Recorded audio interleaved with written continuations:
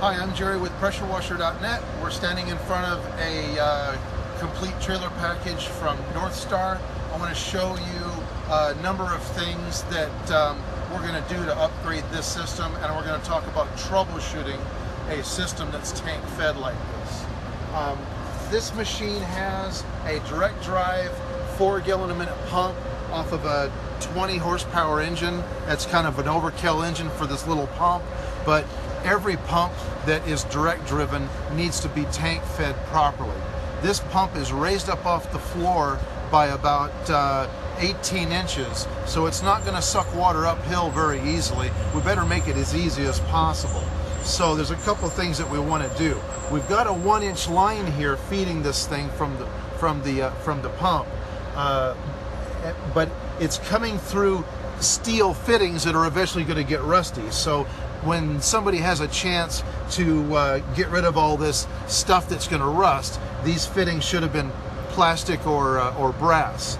Now, this also has a bypass line that's going back to the inlet side of the pump over here, so they've added a thermal relief valve.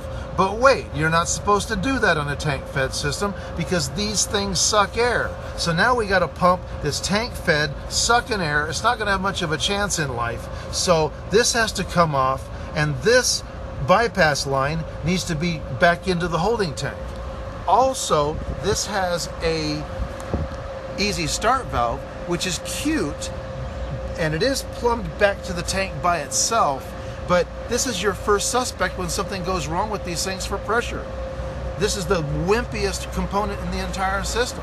If we'd have just used an unloader that was a lower, reduced bypass pressure unloader, it would have overcome that. To be able to start the engine and not have it trying to create a bunch of back pressure is, you can accommodate that with a flow actuated unloader valve, or there's a couple of other options. But using an easy start valve is to add the wimpiest component that's ever been used on a pressure washer, so it's your first suspect when they fail.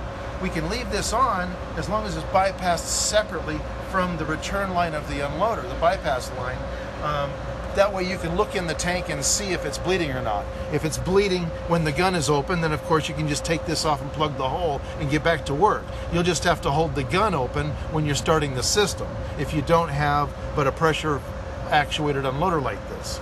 So this machine needs the bypass to go, instead of back to the inlet side of the pump, it needs to go back to the holding tank, and it needs to be a separate fitting from this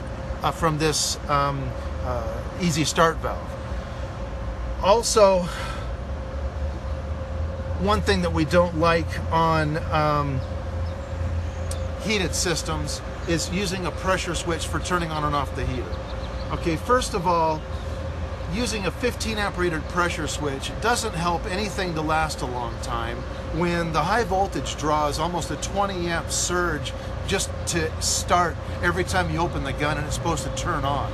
So this pressure switch is going to die at 12 months old anytime they're ever used on a 12 volt burner system for turning on and off the high voltage with the fuel solenoid. It's a perpetuating mistake that most manufacturers use. It's a dumb mistake because the switch ain't even rated for that on the contacts, because we need more than a 20 amp rated set of contacts to have any sort of reliability with our 12 volt burner. And oh yeah, not only does it kill the switch, but it also kills the igniter. So there's 190 to 250 bucks out the door, plus labor and whatever your downtime is, every 12 months like clockwork.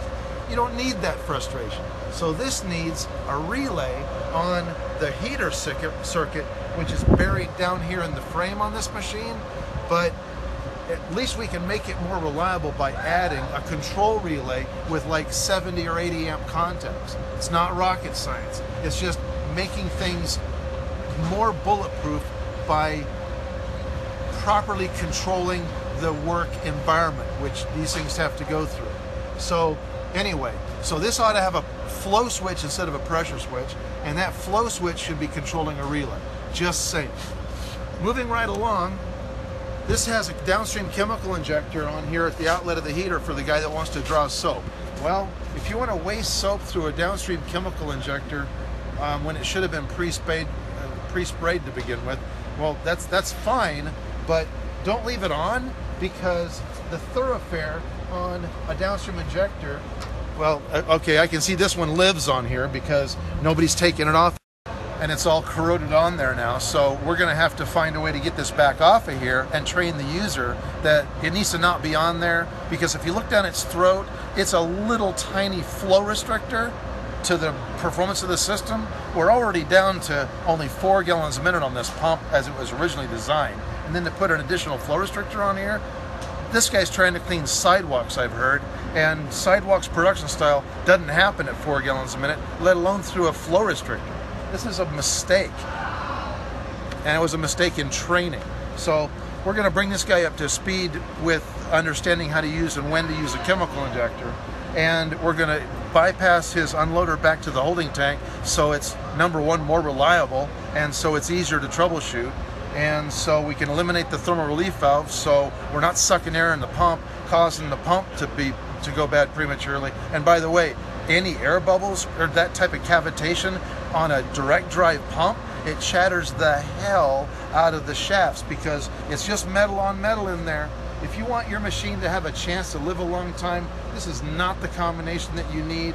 If you've stuck with this combination, you need to do these upgrades, or just call pressurewasher.net and get it done right the first time.